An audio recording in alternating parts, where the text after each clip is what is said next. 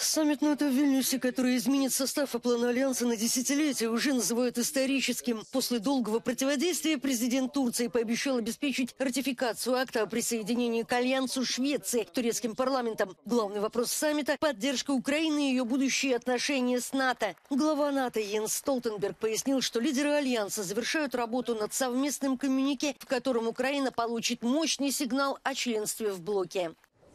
Now that Turkey lifted its veto over Sweden's bid to join the alliance, the thorniest challenge of this summit remains how to handle Ukraine's bid for NATO membership.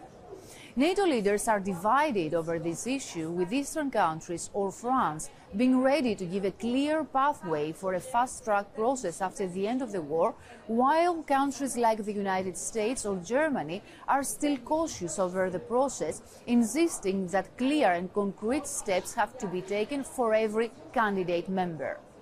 Efi Koutsakosta, Euronews, Vilnius.